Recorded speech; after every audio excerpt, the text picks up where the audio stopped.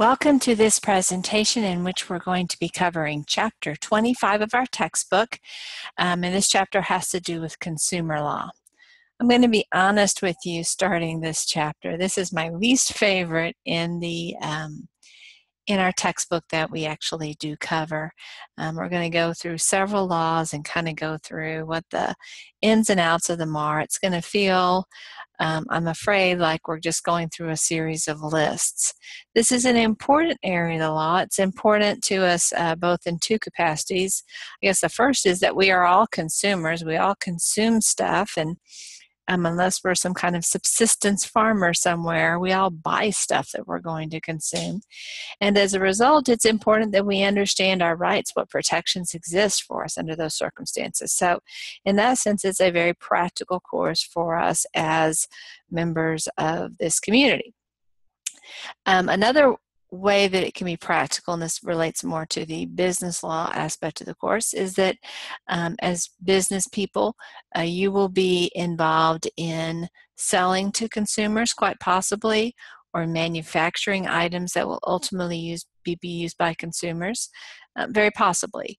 Obviously, there are businesses that don't involve that type of relationship with a consumer, but many do. And so it's helpful to know what your legal responsibilities are and what the mechanisms that consumers might use to enforce their rights that they may perceive that they have against you.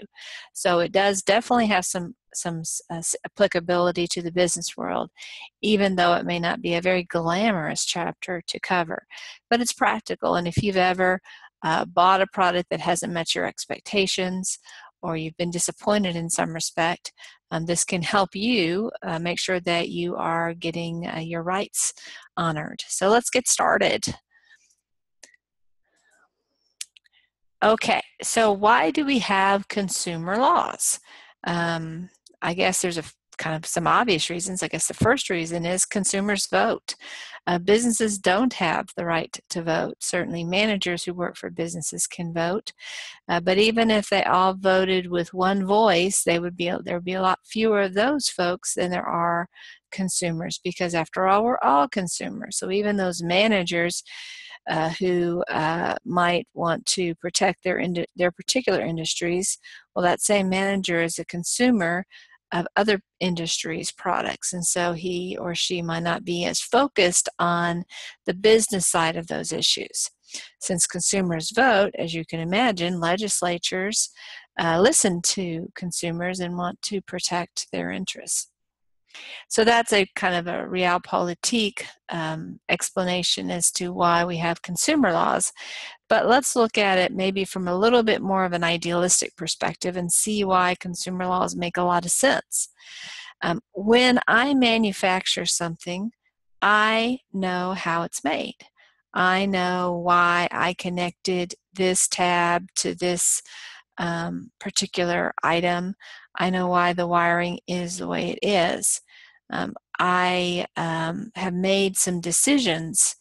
Some of them have probably been designed to increase the utility of the item. Some of my decisions have been to make it more safe.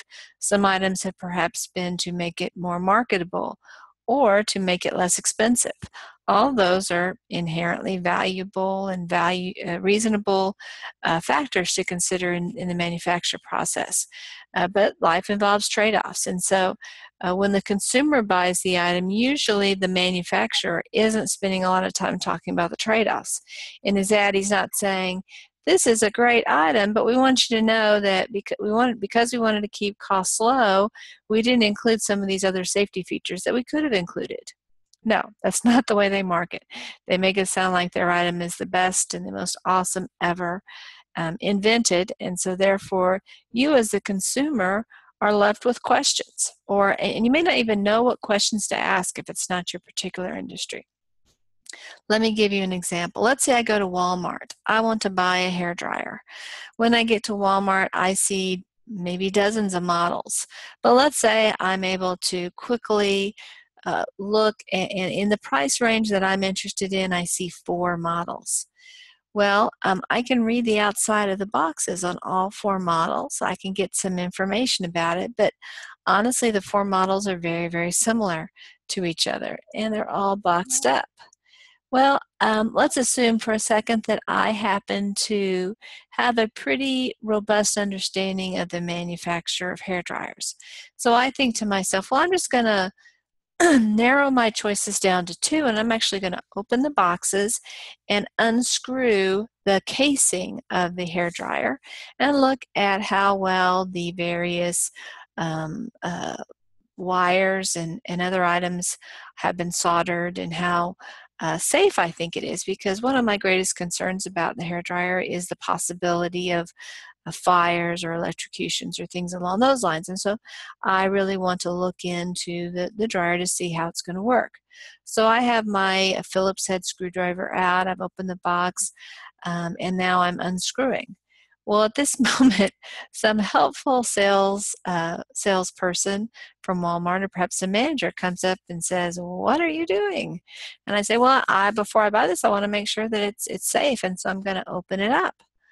And in fact, let's assume that I've already unscrewed it and I've looked at it, and I'm not that satisfied with what I see. It's not one that I want to buy. And so I'm about to screw it back. Well, the Walmart manager is probably saying, "Well, don't do that. We can't sell it to anybody now because maybe you've weakened one of those leads, electrical leads, or maybe you've put something in there that's going to make it more flammable. We're not going to be able to sell it to anybody now that you've opened the casing. And in fact, the warranty has probably been breached as a result. We're going to have to throw this away. Don't do this again," they would probably tell me. And so as a result, when I finally make my decision, I'm probably invited to leave the Walmart at that point. So let's say I go across the street to the Target. I now know better. I'm not going to open up, maybe open the boxes, but I'm not going to actually open up the casing of the hairdryer. Well, how do I know which one's the safest? How do I know how much care and attention was taken to this particular dryer? I mean, even if Consumer Report says that this particular company has the highest quality control record and this particular model is very reliable, how do I know that this particular unit of this model is going to be awesome? I mean, no manufacturing process is 100% um, uh, perfect, and I might be getting the one lemon in the group. I want to open it up and see. Well, guess what? Target doesn't want me to open it up either. And in fact, the manufacturer doesn't even want me to open it up. So as a result, the manufacturer has a lot of information about the product generally that I'm not going to have, and this particular unit specifically that I'm not going to have. And the reality is that most of us as consumers aren't experts in hair dryer wiring. Even if we were to open up the casing of the hairdryer, we'd probably look at it and go, I don't know what I'm seeing. This could be well designed, could be very safe, or it could be a huge fire hazard. I don't know how to evaluate this. And so you can see it's not just because we can't see inside, it's because we lack the knowledge to interpret what we see inside as well. And you know what? You might say, well, just study more about hair dryers. Well, okay, I could do that, and maybe that's a good idea. But there's too many things in our world for us to do all of those functions for everything that we buy. Buy a computer? Well, I'm going to have to spend hours and hours researching that. Buy a car? More hours and hours of work. Buy a cell phone? More hours and hours of work. All of the things that I might buy, I'm suddenly now putting upon myself a lot of research. Maybe I'm a retired person and have the luxury of investing all the time that I want. Maybe I even enjoy that process. But many of us don't have as much time as we would need to accomplish that, and or we don't think that would be an especially fun way to spend the leisure time that we have. So as a result, we aren't as informed as it's possible for us to be. And the Congress has recognized this fact and said, wait a second, the seller and the manufacturer have a lot more information, a lot more potential to have information about this product. The consumer, either because they're just an ordinary person or because they can't open the container, has a lot less information. And as a result, we ought to put the onus, the burden, on the person who has the information, because he is in the best position to make the product safe and to know when the product isn't safe. That's the more idealistic view as to why we have consumer laws. A manufacturer can look and say, oh, wait a second, we've had a rash of hairdryer fire cases that we've lost and had to pay huge settlements. Maybe we need to increase our quality process, have more checks of the quality of the work that our workers are doing, or maybe we need to redesign the product so it's inherently safer. That way, the manufacturer and the seller is in a position to be more informed. Similarly, Walmart might say, wait a second, we've been carrying 4 different companies' hair dryers. 3 of the companies we rarely, if ever, have a lawsuit about, but this 4th one we've had several. Maybe we ought to discontinue stocking our shelves with that one hair dryer company that doesn't seem as reliable. Okay, so that's the idea behind consumer laws. And then here's a definition of what consumers are. They are laws, obviously, to protect the consumer, the end user, the person who's purchasing it, the average Joe.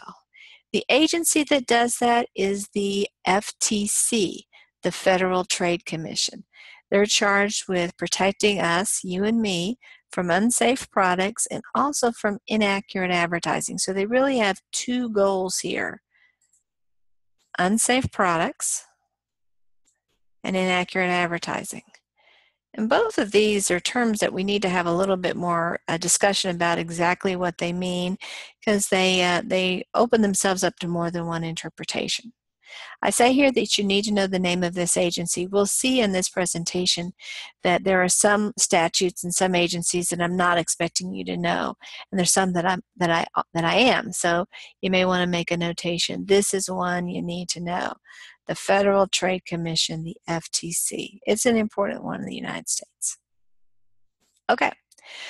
So let's imagine, we haven't even talked about the substance of what the FTC's authority is and what particular regulations it has promulgated. But let's just consider for a second that I'm a consumer and I bought something and I think that it has violated some FTC rule, and so I want to make a complaint about it.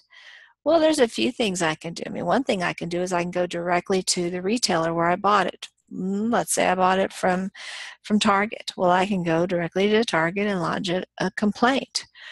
Or I can go to the manufacturer directly and say, hey, manufacturer, let's say I went to ABC Company and bought their hairdryer. Hey, ABC Company, I'm not happy with the hairdryer. I certainly can go to those individuals and lodge a complaint.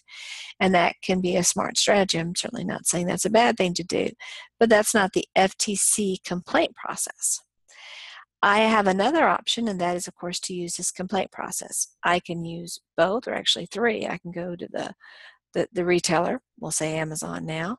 I can go to the manufacturer, the ABC Corporation, and I can go to the FTC, or I can use any combination of those. But let's look at the FTC process. Well, the first thing I'm going to do is file a complaint with the FTC. The FTC is going to investigate it. They're obviously going to give an opportunity for the retailer and or the manufacturer to respond to whatever complaint that I'm making. It may find that there is no evidence to support that in fact I did something stupid with the hairdryer, and so the fact that it didn't work well is kind of my own fault. And so they may say, no, we don't find any merit to your concerns at that moment. Then the FTC is going to say, good luck, go about your business, we're done here. But let's assume that the FTC does find that there's some merit to the complaint, does find that the manufacturer, the advertiser, or the retailer has done something wrong. Well, the first thing it's going to do is try to enter into a consent order with that company. Again, we'll say the manufacturer, ABC Company in this example. Okay, so now we have another vocabulary term. What is a consent order? Well, it's a statement in which the company agrees to stop whatever the disputed behavior is, but does not admit that it broke the law. So it says, we're going to stop doing X, but we're not saying X was a violation of the law. So it's kind of looking forward, it's solving the problem that they're stopping the problems that might have occurred in the future from happening. Of course, this, as you can tell by the name, it requires that the company agree to it, consent to the order. Sometimes the companies will consent to these, and sometimes the company won't agree to them. You can see in this particular situation that the consent order really doesn't help me out as a consumer. Let's say that I got burned by the hairdryer. Well, a consent order doesn't fix the problem. They may be ordering the company to provide an additional safety feature to hair dryers they have yet to manufacture, but that doesn't make my burn go away. That doesn't pay my medical bill. So in that sense, it's not, even if the FTC finds merit, it doesn't really help me so much, except insofar as I feel good because I've helped others avoid this particular injury. But let's assume for a second that the company says, no, we don't want to enter in this consent order. We don't think that we need to do this. And so under those circumstances, then it's going to go to the next part of the process. The FTC issues a formal administrative complaint. And this means we are going to go through something kind of like a trial. When we're talking about administrative agencies, and you may recall in Chapter 2, we touched a little bit on administrative agencies. When we're talking about administrative agencies, typically the court, or the judge that hears the case, isn't a judge in the same way that we ordinarily think about state court judges or federal court judges. These are employees not of a court system, but of an agency, and we call them administrative law judges, more commonly referred to as ALJs. They are employees of that agency. Now, they are not, you might think, well, that's a conflict of interest. I mean, the FTC is issuing this complaint. They think there's something wrong here. And if they work for the same agency that thinks that something has gone awry, well, it seems like the deck is stacked against the company. Well, you're right to identify that as a concern, but generally speaking, in most or probably all agencies, there's a pretty strong separation of the ALJ unit from the investigative unit. And so within each of these agencies, the agency tries to replicate that checks and balances that we talked about in a previous chapter, where there's a legislative section and there's an executive section and there's a judicial section. So the legislative section would be the rulemaking section. That would be the section that would come up with the rules that would establish whether a breach had occurred or not, or a violation had occurred or not.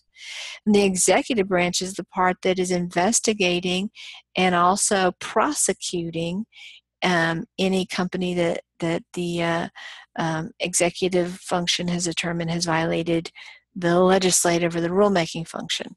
And then, of course, we have the administrative law judges. That function is acting like the court system. There aren't juries in this type of system, so we just have the administrative law judges acting like a jury would act in that circumstance. So in this situation, it's possible that the ALJ will agree with the business. I mean, that definitely can happen. If that's the case, well, the FTC wasn't successful, and the business gets to go about its business doing it the way that it has been doing its business up until this point. So that's a win for the business. But probably at least as commonly, perhaps more commonly, the ALJ will find that there is merit to the complaint and will conclude that the company did violate the law. And now the FTC, we're not in the world of consent orders now where the business has to agree to it. Now we have a cease and desist order. The company doesn't have to agree to this, and in fact won't agree to this. And this orders the company to stop whatever that illegal conduct is. The company might say, we still don't think it's illegal, but the FTC says, we don't care what you think, you need to stop it. Okay, so now the company maybe still thinks that it was in the right. What is it going to do now? Well, it has exhausted the ALJ process, but there are still steps that it can take advantage of. It can appeal this cease and desist order. And it has several places to go to. The first place it's going to go to are the commissioners on the Federal Trade Commission. If it's successful there, then they're done. The business is done. The cease and desist order is no longer in effect. The next stage, if they're not successful with the commissioners, would be to go to a U.S. appellate court. You may recall we talked about that there were 13 appellate courts. Well, obviously you don't go to every one, you just go to the one that's relevant to your particular geographical era. And of course, if the company wins here, that's awesome news for the company. Of course, the FTC does have the ability to appeal it. If the company loses here, of course, the company still has the ability to appeal it, and then it would go to the U.S. Supreme Court, and obviously we have final resolution there. So let's assume, though, that the company loses all of its appeals or doesn't even bother to appeal, and it doesn't comply with the terms of the cease and desist order that the ALJ issued.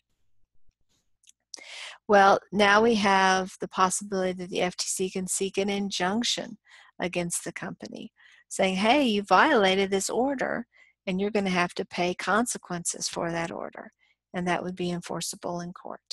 So this is just a very brief overview of how that process looks.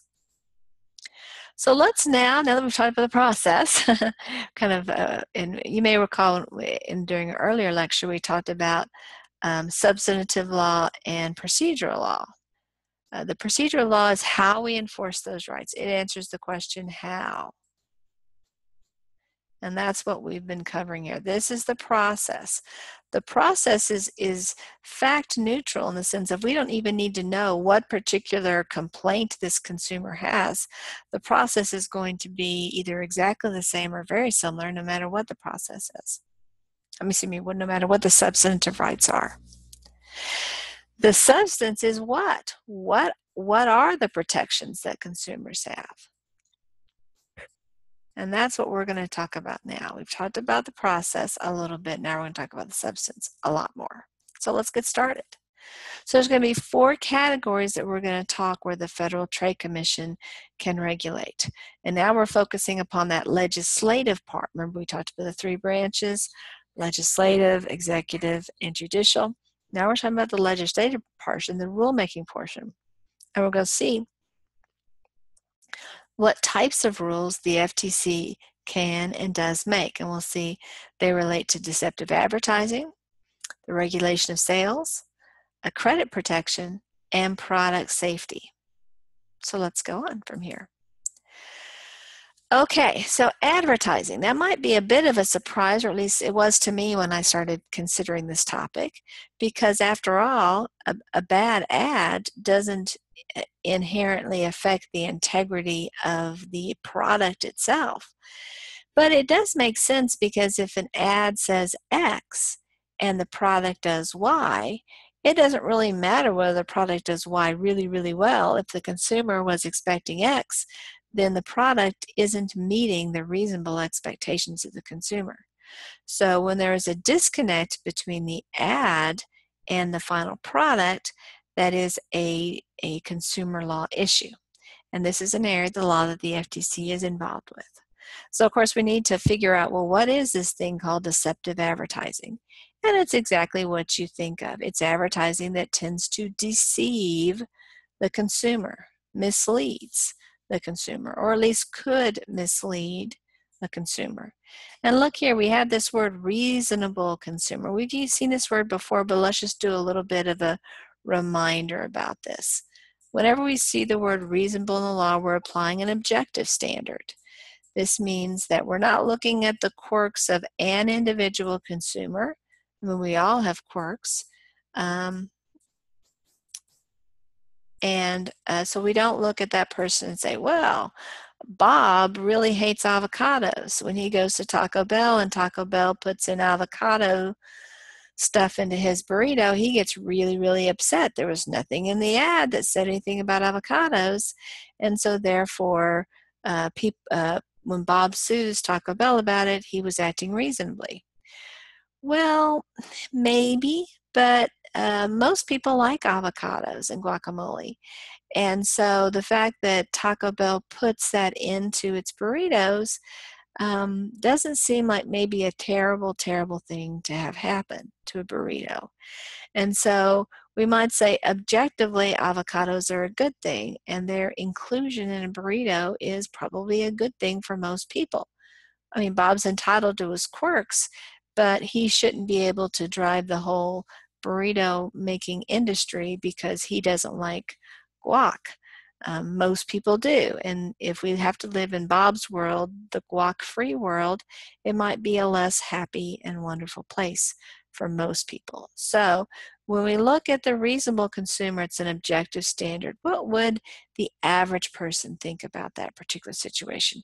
Not Bob with all of his quirks, but just that mythical person who has the average taste, the average life experiences. Okay, let's look at a particular category of things that can be kind of like deceptive advertising. And this is puffing, sometimes called puffery.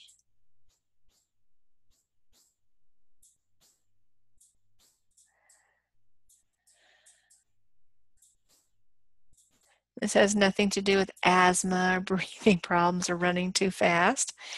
It's when an ad includes clear exaggerations or opinion, very subjective opinions. Here we have an example. This product says that you can start looking like this, and in minutes you're going to look like this. I submit to you that it will not work like that. And you know it too. We all know that nobody can go from this to this in a few minutes. If such a product existed, well, we'd all know the name of this product and everybody would be using this product. And so clearly it doesn't exist. And the FTC recognizes that fact. And the FTC says that the reasonable consumer looks at this ad and says, wait a second, that's not reality. That's not really going to happen. Maybe I'll look a little bit better. Maybe if I start looking like this lady, I might look a little bit less wrinkled. But I don't expect to look like this lady at the end of the application. And so the reasonable consumer standard kicks in. Many times puffery is a opinion. Um, uh, Domino's pizza is the best. Well, best in whose opinion? Some people like thin crust, some people like thick crust, some people like a lot of cheese on their pizza, some people don't. Some people like a lot of sauce on their pizza, some people don't. Some people like a lot of toppings on their pizza, some people don't. So there is no best pizza in the world because everybody comes to the pizza decision with all this pre-decided preferences. And so it wouldn't be deceptive advertising for Domino's to say our pizza is the best. It would be an example of puffing. There's somebody out there who thinks Domino's pizza is the best. There's somebody out there who thinks that Pizza Hut's pizza is the best and all of the other pizzas. There's somebody out there that thinks that's best. And that's okay. And it's okay when it's just opinion. The idea is that a reasonable consumer can sort through and evaluate that. But let's say Domino's says that Domino's uses 15% more cheese on its pizza than Pizza Hut does. Well, that's not an opinion. It's either a true fact or an untrue fact. It's also not a clear exaggeration. And so it's not like this situation where you know that this really isn't going to happen. And so if it ends up that Domino's only puts 5% more cheese on its pizza than Pizza Hut, or actually uses the same or less, then that would be an example of deceptive advertising because it can be proven. One thing that the FTC requires in this area is ad substantiation. When there is an allegation that a particular advertisement is deceptive, the FTC can say, prove it. What is the basis for this claim? So if Domino's were to say our pizza is the best, the FTC would be like, okay, whatever. That's not a provable fact. But when Domino's says our pizza has 15% more cheese than Pizza Hut's, then that's something that the FTC can say, prove it. How did you develop that statistic? And if Domino's says, oh, it just seemed about right, well, no, you need to be able to have some statistical basis to substantiate that. Maybe the amount of cheese that Pizza Hut buys compared to the amount of cheese Domino's buys, and also considering the various number of pizzas each company makes. Whatever the basis is, the FTC is going to require that Domino's not prove it, but show they have a reasonable basis for it. Now, it might end up that Domino's has a reasonable basis for their 15% figure, but honestly, they only use 5% more. That's okay. It's okay that it ends up not being 100% correct if they had a reasonable basis for their statement. Because after all, probably Pizza Hut is not giving Domino's all the data that the Pizza Hut has, so the Domino's can craft its best advertisement against Pizza Hut. Okay, so let's talk about bait and switch advertising. My guess is we've all been in this position before. There's something that we want that's in scarce supply. Maybe we're shopping for a Christmas present that is wildly popular. Maybe it's a gaming system. Maybe it's a phone that's just been released that is very, very popular. Maybe it's a toy for our youngster that is just flying off the shelves. And we see something in the paper about it, and we say, such and such company is carrying that model right now. I'm going to go down and pick it up. Well, very likely in the fine print of that ad, it says something like quantities limited, while supplies last, no rain checks. Well, language like that means, well, hey, we're not saying we're going to have enough for everybody. In fact, we don't have enough for everybody. If you come here early enough, maybe you'll get one. If you don't, you won't get one. And guess what? When they're gone, they're gone. Usually, that's not going to be a problem when it is very clear in the ad that there are a limited number. And that's especially true when the retailer was unable to get a higher number of the product. But let me present to you a different scenario. Let's imagine that I'm Walmart. Well, no, we'll say I'm Kroger. I'm Kroger, and I have decided that I am going to sell gallons of milk for a penny a gallon. It's a special brand of milk. I mean, it's all safe. There's nothing weird about it, but it's a special company's milk that we're going to advertise for a penny a gallon. And so what I do, that I'm the dairy buyer for this Kroger, well, the whole chain probably, and I say, look, we're going to ship out one of these gallons to each one of our Kroger stores. So every Kroger will have 1 gallon of this 1 cent per gallon milk. And all the other milk gallons that we supply to our stores will be at their normal price, we'll say $2.50.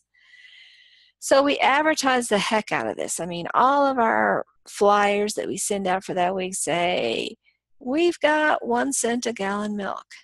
And it works. Kroger suddenly has 20% more customers that come into their store during this week. And obviously, the vast majority of those customers don't leave with that 1 cent a gallon milk. But once they're in the store, they go ahead and shop normally. I mean, after all, who wants to go to a store and then have to go to another grocery store? That's a hassle. And so once they're there, they buy some produce, they buy some $2.50 milk, they buy some meat, they buy some canned goods, maybe some deodorant. Who knows the stuff they buy? But Kroger's, of course, makes profit off of that stuff. Maybe the consumer's a little disappointed, but probably doesn't think a whole heck of a lot about the fact they didn't get their milk. Moves on with their life from that perspective. Well, that is a classic bait and switch situation.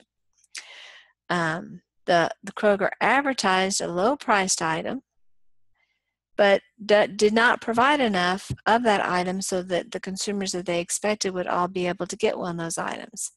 And now the consumer buys other items, the $2.50 milk. Let me give you another scenario. I'm a car dealership. I sell, we'll say I sell Fords. Well, the top of the line Ford ordinarily lists in my dealership for $50,000, but I'm going to sell it for $5,000. I only have one of these cars though, but I don't share that information in my ad. I say this high-end Ford model is going to be available for $5,000. First come, first serve. Well, when I open the doors on that day, there is, a line of consumers who want to buy that Ford car. The first person in line gets the opportunity to buy it. Second person in line is pretty frustrated, but I have a salesman say, you know what, we don't have that car on our lot, but we've got this other car. Look, it's really good too, and we're willing to sell that to you for $45,000.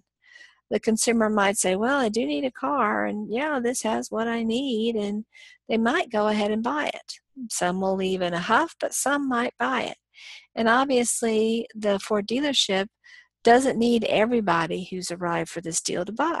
I mean, if they are able to persuade just a few of those people to actually buy a car, it was a pretty good deal for the dealership. So you can see how bait and switch advertising works for the retailer. You bait with the inexpensive item that you only have a few of, and then you persuade the consumer to switch.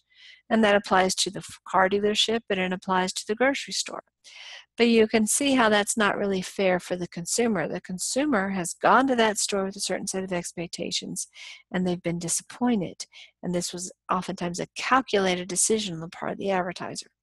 So this can be a bait and switch situation. And that would be a violation of the FTC regulations, and that could result in a complaint being filed. There's an example that is discussed in the textbook, Ross v. Fleet Bank, and in that situation, a credit card was offered to a consumer, and it had very favorable terms for the consumer. Once the consumer signed up, though, the favorable terms were promptly ended and less favorable terms were rolled out. Well, the consumer said, this is bait and switch. I signed up for one thing thinking it was going to continue as it had been described, and the service provider switched. Well, the court said in that situation, yes, that can be a bait and switch scenario. I have more information about this case in the folder for this particular module. Okay, so let's say that there has been some deceptive advertising. Sometimes it's going to be limited to a particular product, and certainly the FTC then can restrict the action against that particular manufacturer or retailer to that particular item, but many times it has to do with a class of items, not just one model, but many models. There's been some false advertising regarding. Going back to my Domino's pizza ad where Domino's said it's using 15% more cheese than Pizza Hut. Well, that would probably apply to all kinds of pizzas that Domino's sells, unless the ad was very specific and said our pepperoni pizza has 15% more. And so the FTC has the power to issue a multiple product order that applies not just to the one order that maybe the consumer was complaining about, but to a whole class of products. The FTC, if it finds that there's been deceptive advertising, can order corrective advertising.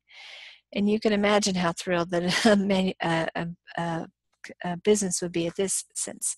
You know, advertising is expensive under the best of terms, but for corrective advertising, the business has to advertise, spend its money to tell the consumers that it deceived them. So this new ad does several things. Number one, it costs money. Number two, it undermines the faith that the consumer has in that business. And number three, it actively acts to discourage the consumer from using that product because now the consumer knows the true information about the product. So you can imagine not a very good position for that company to be in. But in extreme cases, that can be ordered. And of course, this is motivation for companies not to engage in deceptive advertising. So here's an example. It's hard to find a lot of deceptive advertising that was really, really clear. But you can see here, we have this baby consuming a 7-Up. Not recommended for babies to consume. So if this is a very old ad, obviously, but if a 7-Up were to run an ad right now, then obviously corrective advertising would be required because this suggests that it's healthful, beneficial to babies to consume 7-Up. I don't think babies would even like 7-Up, to be honest with you, but it's been a while since I've been a baby, so I could be wrong about that. Okay. Let's talk about telemarketing and electronic advertisements. These are also regulated by the FTC. You've probably gotten calls on your cell phone or perhaps your landline from automatic phone dialing systems. It's when you pick up and there's that delay before you hear a voice, or maybe you've heard a pre-recorded message. Now, such pre-recorded messages or automatic dialing are not prohibited under all circumstances, but they are prohibited in the solicitation situation.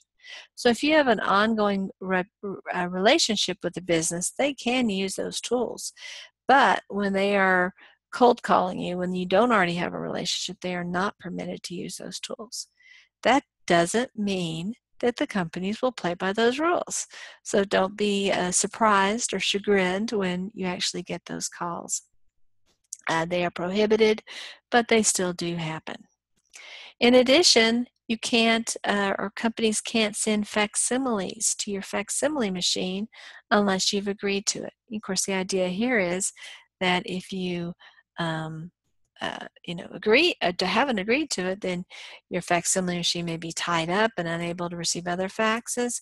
And of course, it's eating up your ink and your paper.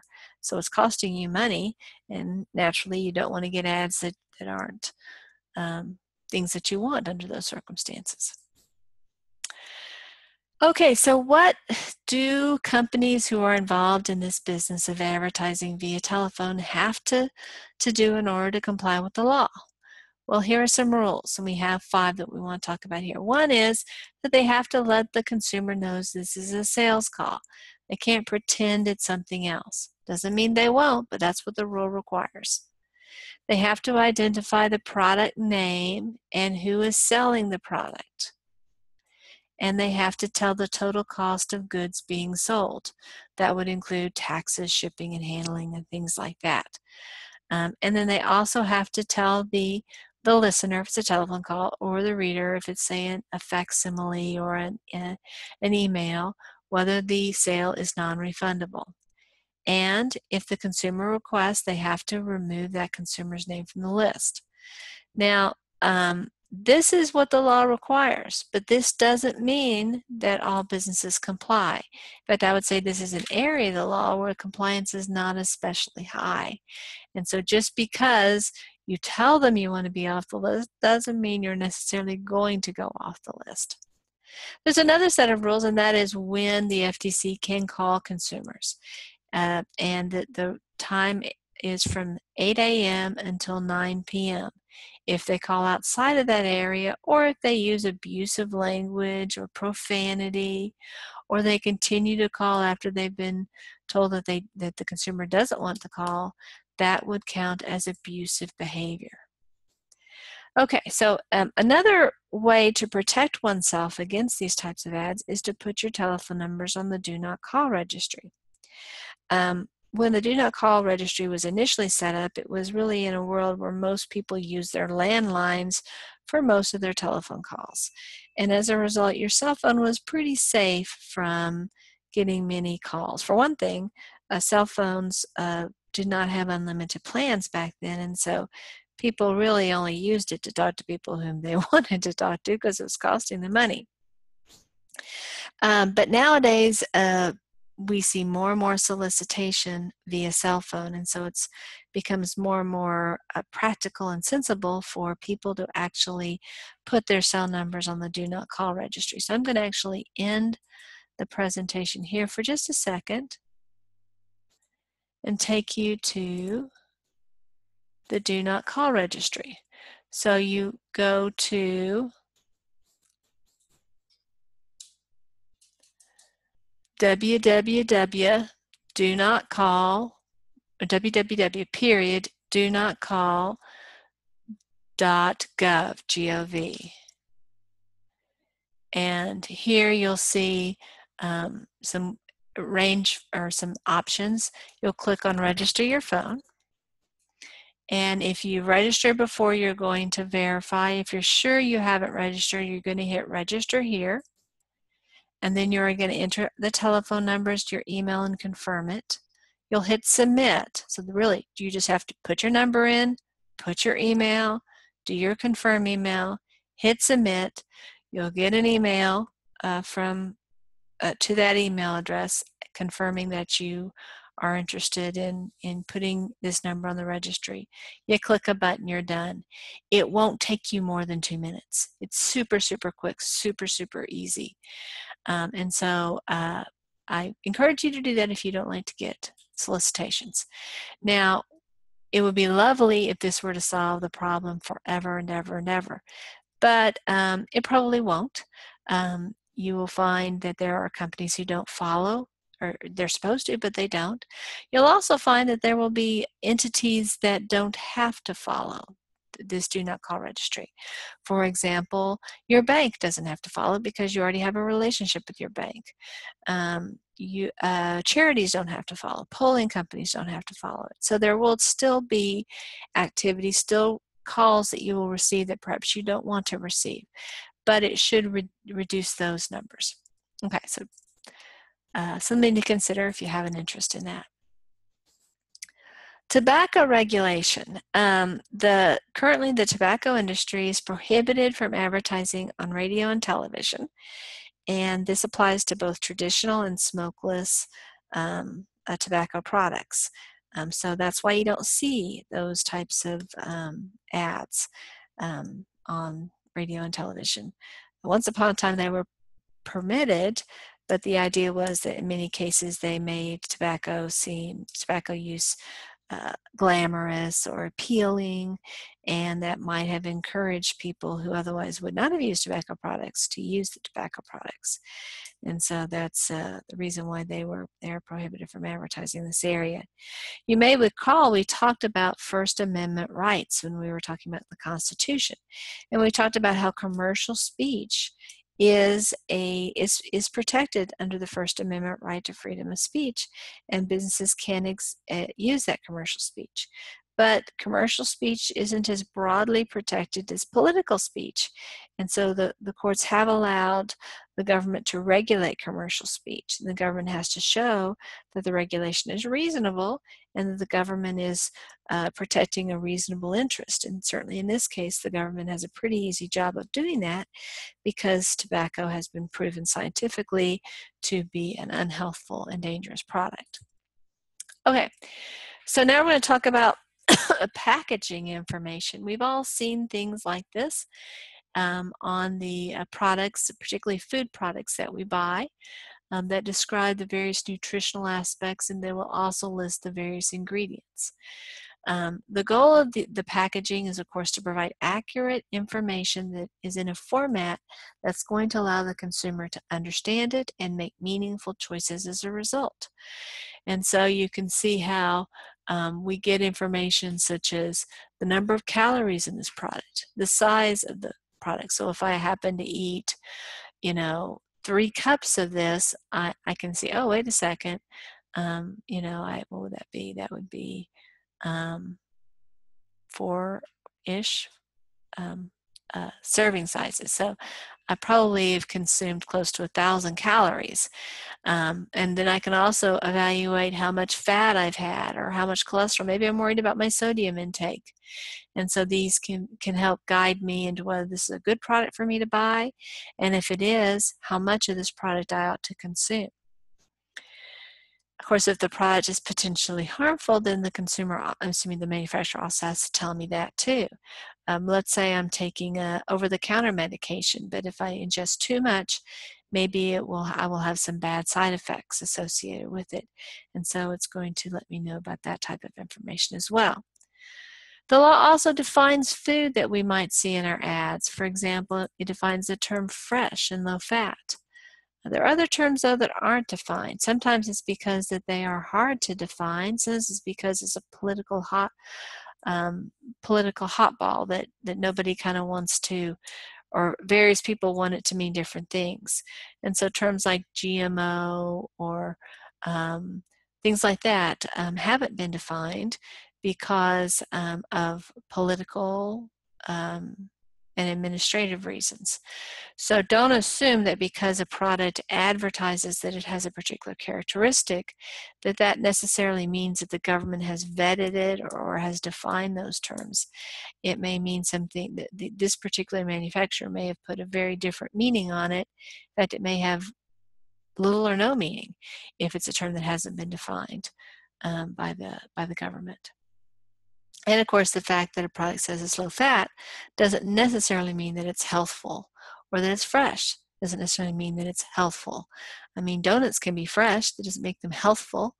Many things that are low fat, for example, rock candy, hard candy would be probably low fat, but it wouldn't necessarily be healthful. So don't read into these terms more than what they literally mean. So we've talked about deceptive advertising. Let's go on and talk about the regulation of a variety of sales. And here we have a list of 5 categories of sales that the FTC regulates: door-to-door sales, telephone and mail order sales, used car sales, funeral home sales, and real estate financing. These are areas that are regulated, and they all kind of share a similar idea. These are all people who are kind of at a vulnerable point in their lives. When somebody knocks on my door, I didn't invite them to knock on my door. There are some sense invading my sanctuary. And this person who has come to knock on my door is stepping into kind of my zone where I wasn't necessarily expecting that. When I am purchasing funeral services, many times it's because of a loss that I'm going through. Maybe I'm grieving for the death of somebody, and I have a relatively short amount of time to make decisions about choices, and I may feel a pressure to buy a certain type of service because I want somebody to think that I cared about this person or something along those lines. In the case of real estate financing and used cars, the issue isn't so much that somebody's approaching me at a vulnerable point, but it's more that the seller has a lot more information than the buyer does.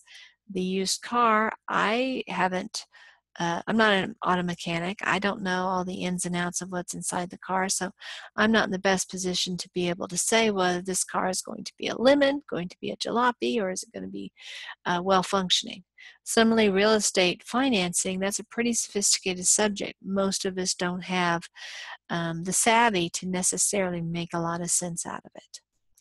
With telephone and mail order sales, again, the consumer has less information.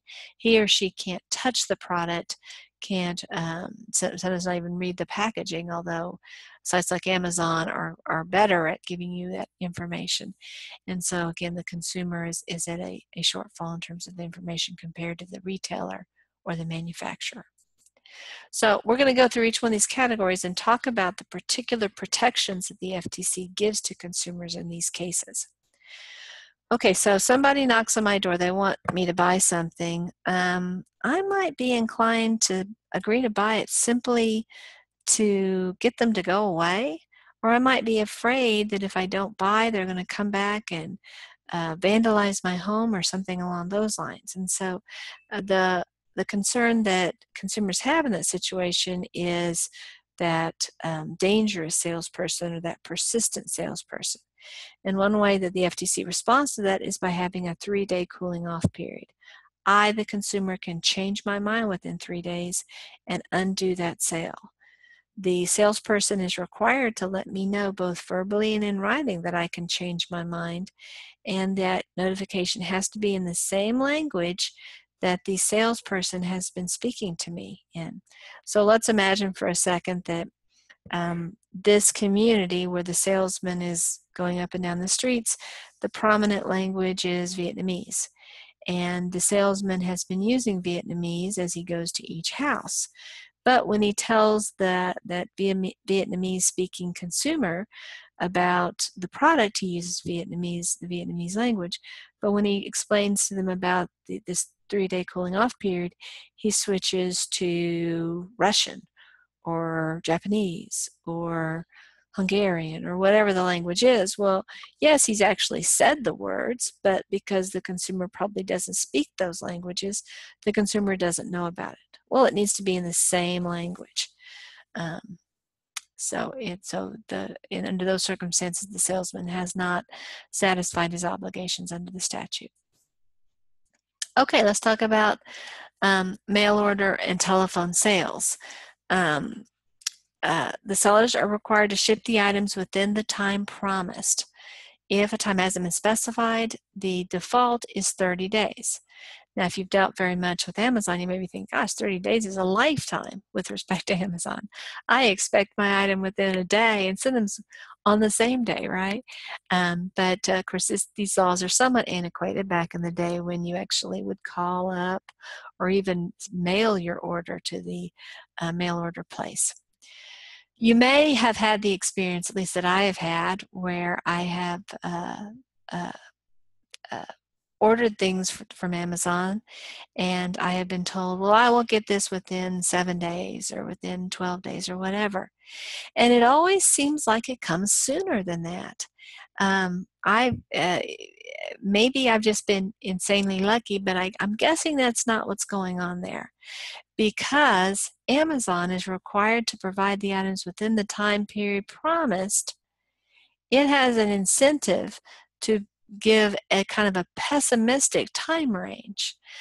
So maybe Amazon looks, or its computer, obviously not a human being, but the computer looks at the system and goes, we think we can get it to Groover's house in 5 days. But you know what? There could be bad weather. The mailman might be not so good in Groover's neighborhood. So we're going to tell her 7 days. And that gives us 2 buffer days. I mean, there's still going to be times where we're beyond the 7 days, but it won't be very often.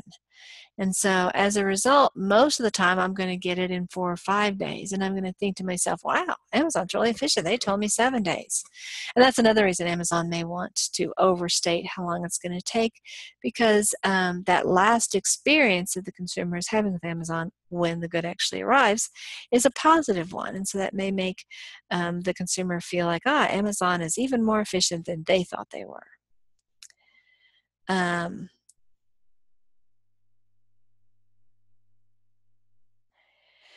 Let's say that you get an unsolicited gift from a mail order place.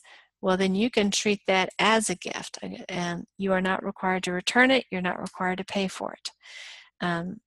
So let's say that I want to buy War and Peace through Amazon. I go to the website, I order War and Peace, and they actually send me Little House on the Prairie. I don't want Little House on the Prairie.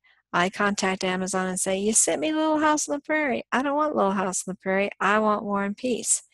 Amazon will say, consider Little House on the Prairie a gift from us to you, and we will send you War and Peace as soon as we can. Because that's not what the law provides. Amazon may not tell you it's what the law provides. They may want to make it sound like it's them being good at customer service, but that's why they do it. Also, because they want to be good at customer service too, I'm sure. Okay, so used car sales, this is a bit of a mixed bag in terms of where we look to enforcement. We certainly have the role of the Federal Trade Commission, but we also have state statutes. As you can tell by the name, Federal Trade Commission, that's concerned about federal law, national law. But the fact that we have state laws in this area tells us that there's additional protections that we may have under state law. So an example of protections that we have as consumers under federal law is protection against odometer fraud. And this is when the car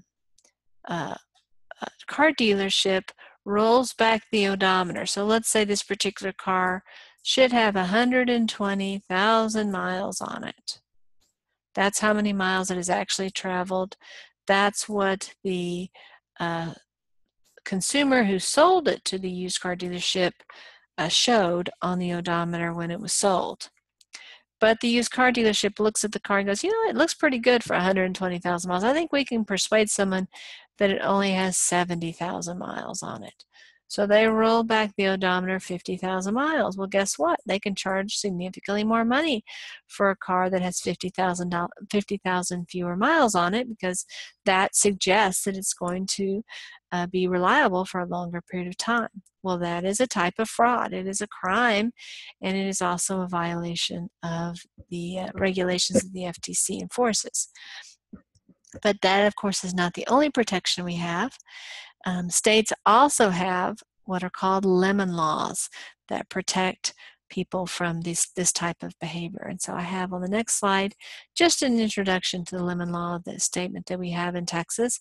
And again, it's designed to protect us consumers from businesses that sell used cars. Now, lemon laws usually don't apply when one consumer is selling a car to another consumer. So you have to be careful about that circumstance. You have fewer protections as a consumer than if you were to buy it from a retailer. Of course, you may end up paying more if you go to the retailer too. Let's talk about funeral home sales. As we talked before, people are in an especially vulnerable position many times under these circumstances, and so it makes sense to protect folks in this vulnerable time. Typically they're grieving, they may be in shock, and they have to make very significantly large financial decisions in a very brief period of time. One of the things that the rules require is that the funeral homes have to give consumers itemized lists. They can't bundle everything up and say, if this is a, I loved my husband package, and that has, the Cadillac version of the funeral. And then the next package is, I liked my husband package. Which has fewer goodies. And then finally, I didn't care a lot for my husband package. You can imagine kind of what the message is about which package most of the grieving widows would purchase under those circumstances. Instead, the funeral homes have to give the itemized price information. So if the widow would like, or widower would like to buy the top of the line casket, he or she doesn't have to buy the top of the line flowers that go along with that item. Also, funeral homes can't lie about what the law requires.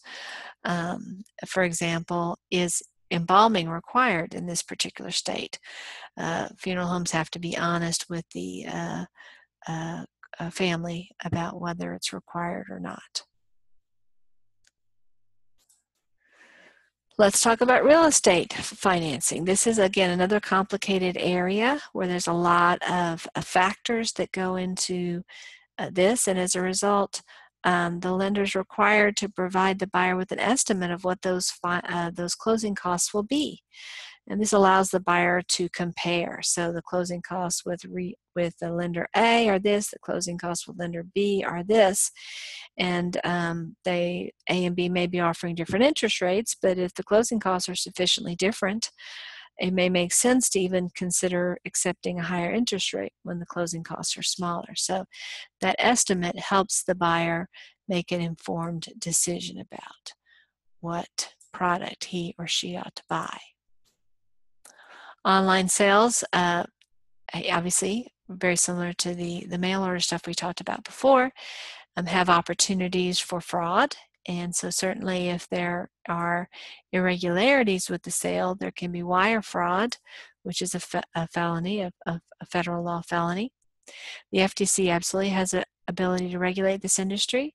And as more products come out and more services are offered through online mechanisms, we'll likely to continue to see growing regulation in this area. And it probably makes sense to have this area be regulated on the federal level, because obviously Amazon and all the other companies in this area typically don't restrict themselves to a particular state.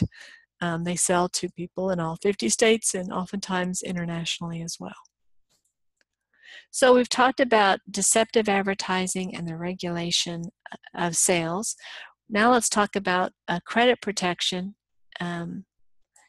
And our main law here is TILA, which is the Truth in Lending Act. You do need to know the name of this statute. One important fact about the statute is this applies only to consumer loans, I'm sorry. And again, as this chapter is about consumer laws, right? So it makes sense that we're focusing on consumer loans. When business situations, when a business is getting money, the idea here, the expectation is that the business probably has accountants or other people who are more sophisticated about this process and have more tools available to them. So there isn't the requirement that certain things be disclosed as it would be with consumers. Okay, the first thing is that the documents have to be written so that consumers can understand it. That they're written not at the level of so a bunch of attorneys can understand it, but that ordinary people, maybe even people that don't have any college experience, would be able to read it and understand what the terms are going to be.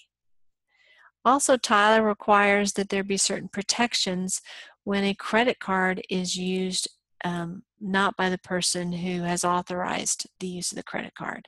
For example, a credit card number has been stolen or something along those lines.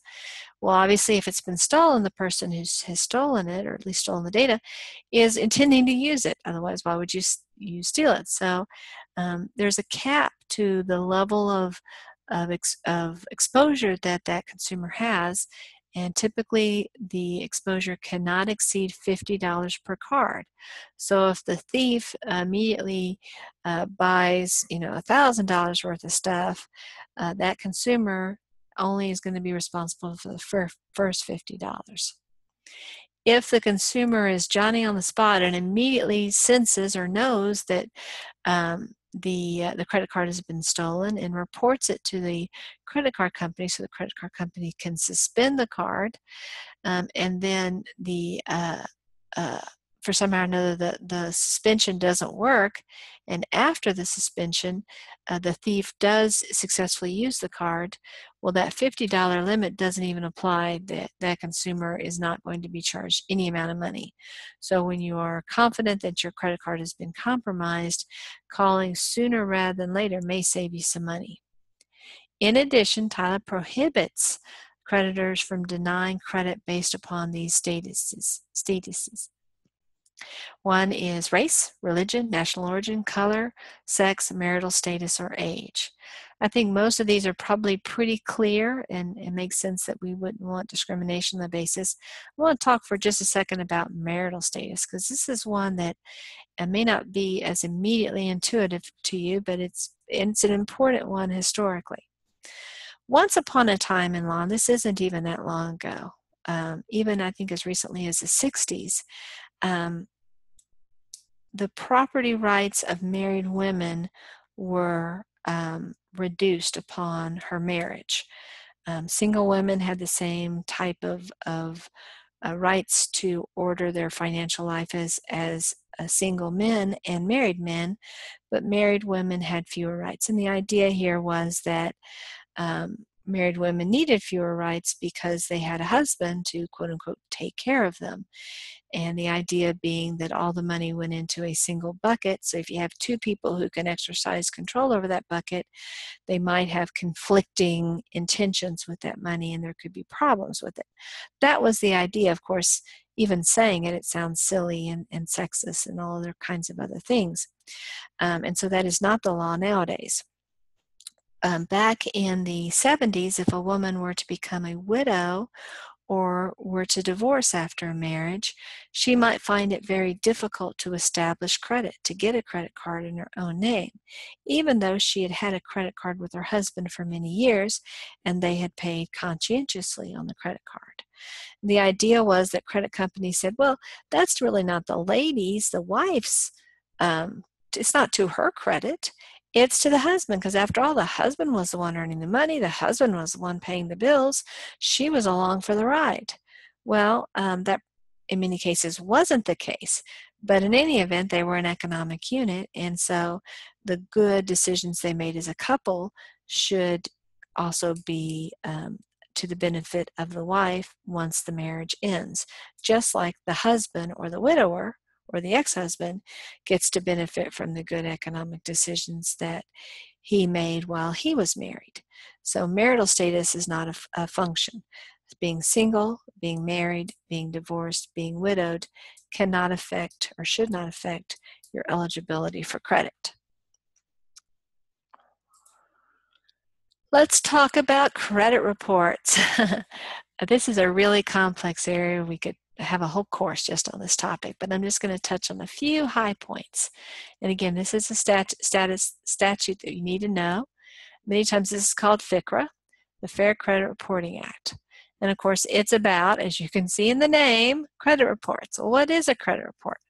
Well, it's a document that contains information about all of your financial transactions, how promptly you pay on your credit card, all the stuff that gives a picture about whether you're making good financial decisions.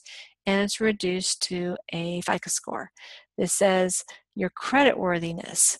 And obviously the higher the score, the more likely you are to get credit, and the more likely you are to get credit at a lower interest rate. So it's a good thing to do things that will increase your score. There's lots of factors in it. Even people, it's not all about how promptly you pay, although that's certainly a big factor. How much credit you have available, how much credit you have open, things like that also affect your score. This credit report obviously can be used by lenders to decide whether to extend you more credit, but it can be used for other purposes too. It can be used by employers. It can be used by licensing agencies to decide whether it's appropriate for you to receive a certain license. Sometimes items in credit reports are not accurate. When I was in high school, this happened to my dad. My dad's he didn't have a common name. Well, he's still alive, so he doesn't have a common name. But there was somebody who had his same name who lived in our same zip code. It was kind of a small world thing. Anyway, unfortunately for my father, this gentleman had made some bad had found himself in some bad financial predicaments. And so what happened was that the records of this man and my father's were kind of mingled up. And so my father's credit worthiness was compromised because of this other man's financial difficulties. And so my father didn't know about it for quite a while, and then something happened. I can't even remember what it was. Maybe he wanted to refinance his house or something, and this popped up on the credit report, and he was asked about it. He's like, oh, no, I didn't do whatever it was. And so he then had to go to the credit reporting agency and say, hey, clean this up. You had this wrong information about me. And under those circumstances, the credit reporting agency investigates it, and if it finds that there is an error, we'll remove that record going forward. Generally speaking, information that is over 7 years old cannot be reported, except for bankruptcies, and bankruptcies can be reported up to 10 years. So there is an opportunity to clean up your record. If you've had some dings, they will eventually fall off. And of course, even in the interim, making good choices will lessen the impact of maybe some of those unfortunate events that happened in your earlier career. If a credit bureau issues a credit report for a reason that FCRA does not permit, then there can be consequences for that. And there's a lot of very specific rules about when credit reports can be issued and when they can't, and what they can contain and what they can't contain. So let's say you apply for a credit card and you are denied. Well, then you get to request at no charge to yourself a copy of the credit report. The idea here is that you may have a situation similar to my dad's where your credit has been mixed up with somebody else's. So this gives you an opportunity to contact that agency and get that credit report fixed, at least going forward.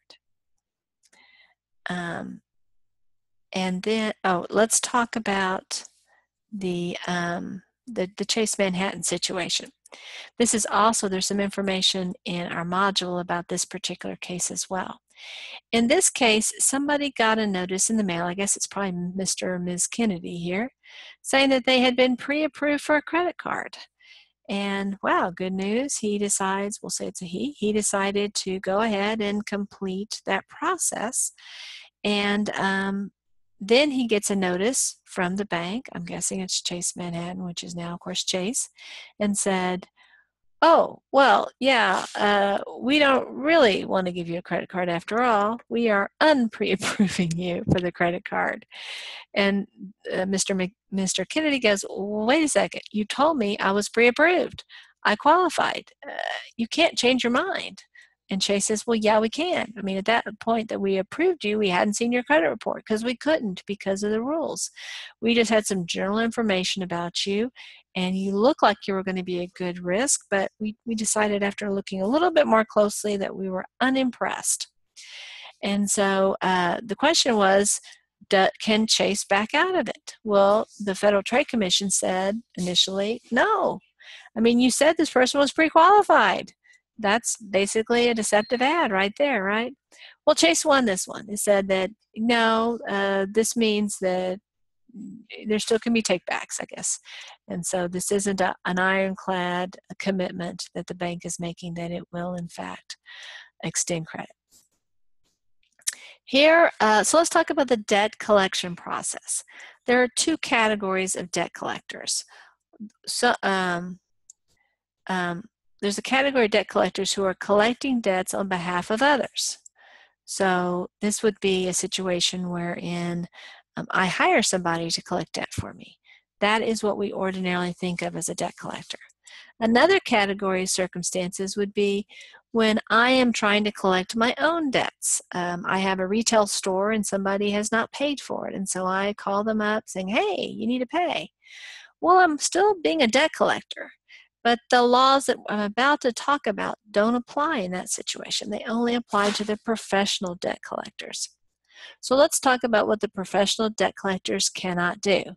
This is a little bit similar, unfortunately, to the telephone solicitations we get, because the debt collecting industry doesn't have the best reputation in the world, and sometimes debt collectors don't follow all the rules. So don't be surprised if you see or you've heard about circumstances where these rules weren't followed.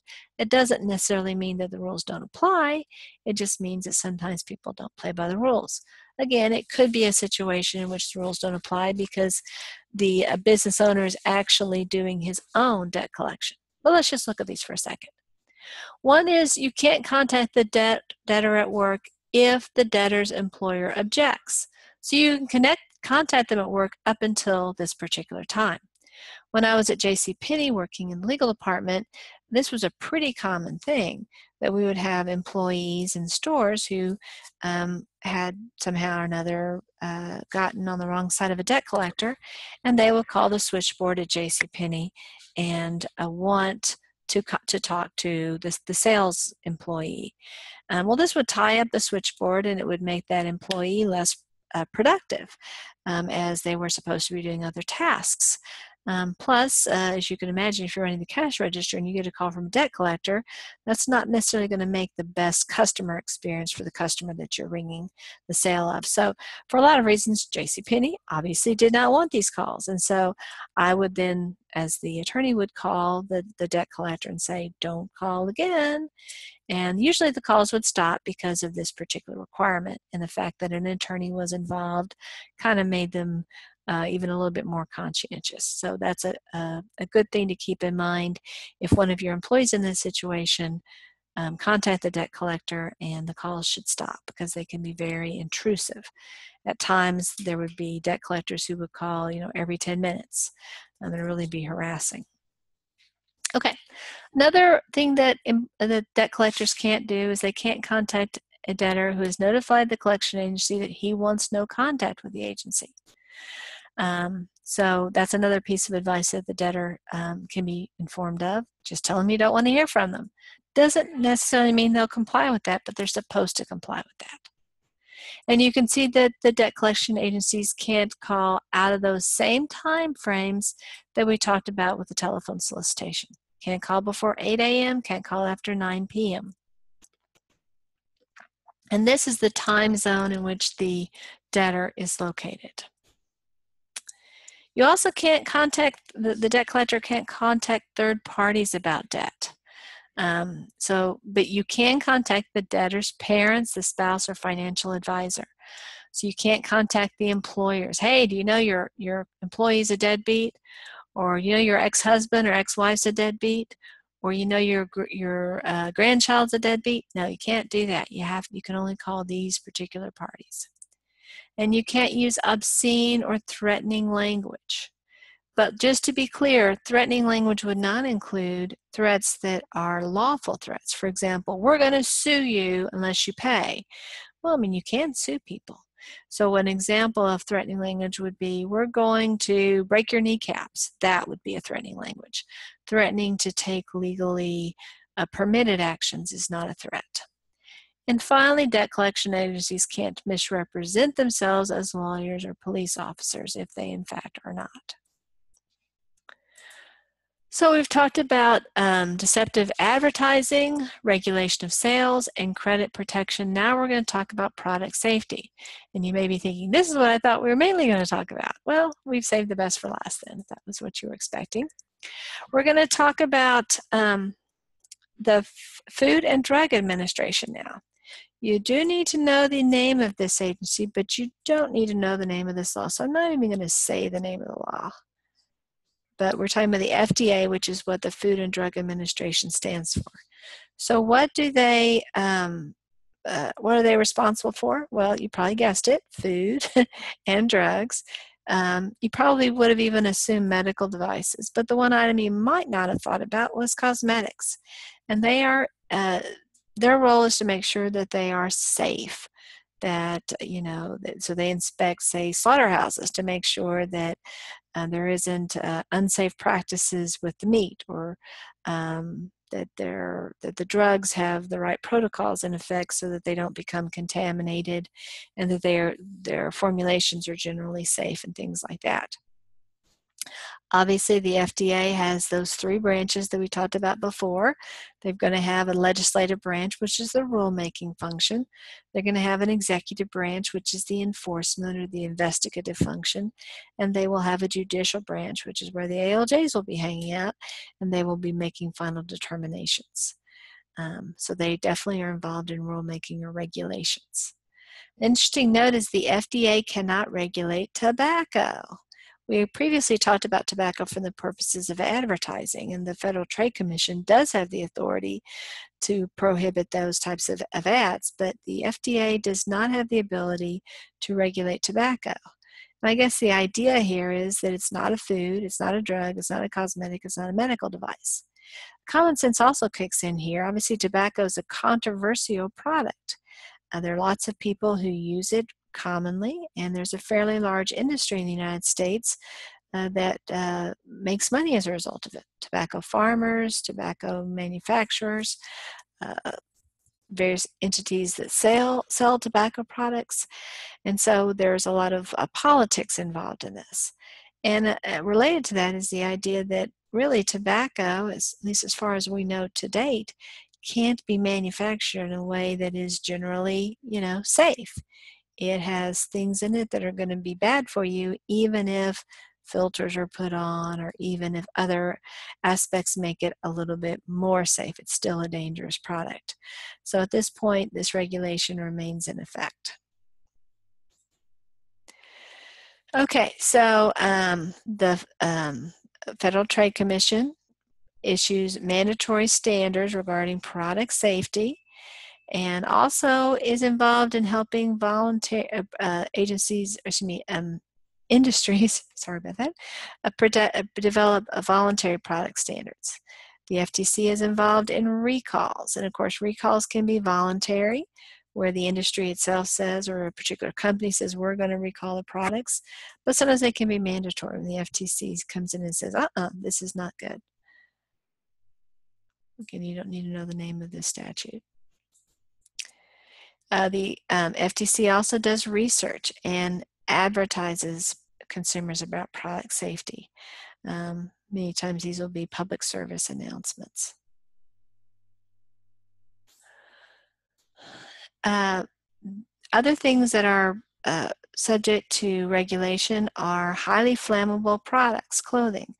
Obviously, that's a hazard. And then also toys that children have access to make sure that they are safe. For example, you've probably seen a million times on various items that have a choking hazard.